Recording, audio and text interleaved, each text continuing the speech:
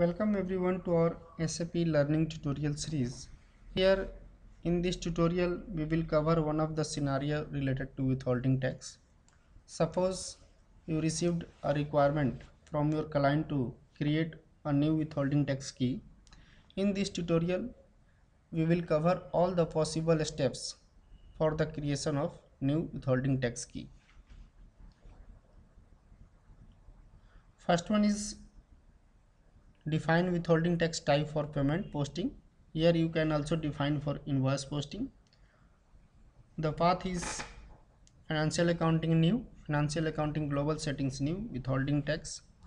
Then after go to withholding tax, extended withholding tax, calculation, withholding tax type. Then go to withholding tax type for payment posting. Then after click on new entries, enter your withholding tax type here, then description and press save. Second one is check recipient types here. To check the recipient types, go through this path: financial accounting new, financial accounting global settings new, withholding tax, extended withholding tax, basic settings, and click on check recipient types. Then after click on new entries and maintain your recipient types here for company, other than company.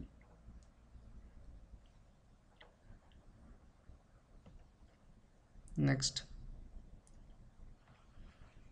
third one is define rounding rule for withholding tax. Go through this path: financial accounting new, financial accounting global settings new, withholding tax, extended withholding tax, calculation, withholding tax type, define rounding rule for withholding tax type. Then after click on new entries, enter your company code, withholding tax type, currency and unit here. Next, define withholding tax codes. Go through this path: financial accounting new, financial accounting global settings new, withholding tax, extended withholding tax, calculation, withholding tax codes, define withholding tax codes. Click on new entries, enter your withholding tax type, then code, description, offsetting account, percentage subject to tax, posting indicator and the rate of withholding tax.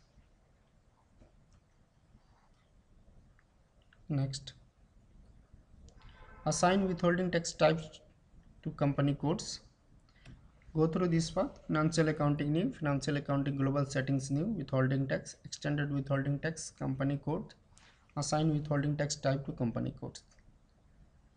Click on new entries here, enter your company code, withholding tax type, recipient type and then the validity date here and press save.